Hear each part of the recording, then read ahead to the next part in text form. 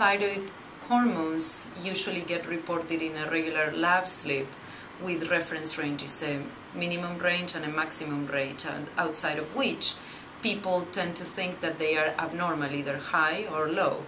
And most doctors, primary doctors, tend to treat for whenever our levels fall outside this reference range.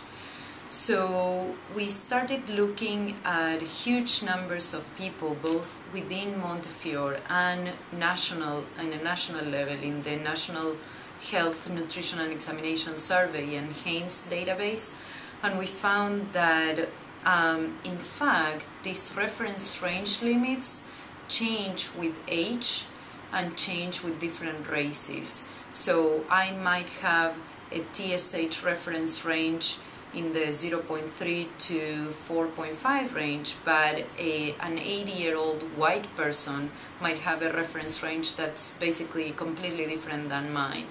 And if we don't pay attention to that, we might misclassify people as having abnormal thyroid hormones just because they don't fall within the laboratory reference range, which is a reference range that's applied for everybody in the communities. TSH usually is a hormone that we make in the pituitary gland and stimulates the thyroid gland, and basically this hormone, the higher it is, the lower the thyroid hormones are. So it's an opposite relationship, and that's why it's so difficult to understand. So the TSH reference range goes up as we age, and we prove that in people from the age of 10 years of age until the age of 90 or 100 years of age. And basically it does go up, the reference range, as we age, and it's higher in whites compared to blacks.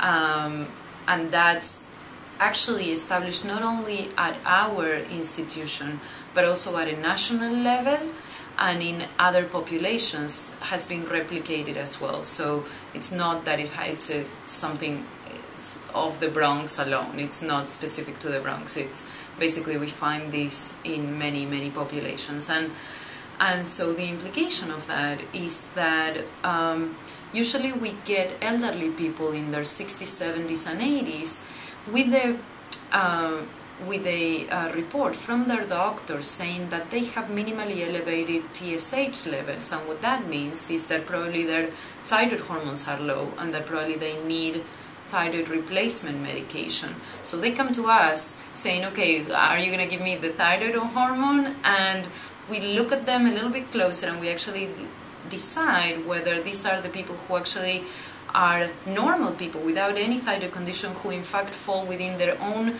age and race-specific reference range and may not need any thyroid medication or thyroid supplementation therapy.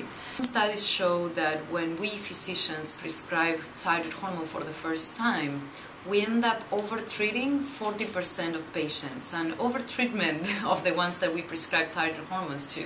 And over-treatment basically manifests itself as palpitations. Too much thyroid hormone may cause palpitations, and over a long period of time it can cause osteoporosis, so it can damage our bones, debilitate our bone density. So basically we don't want to over-treat, we don't want to under-treat either. So we try to find the balance as well. But more interesting than that, there are studies who basically find people who fall outside this reference range, but people don't do anything about them.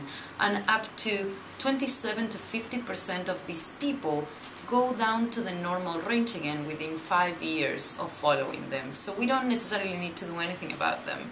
So there are studies showing that some people regress to the normal range by themselves.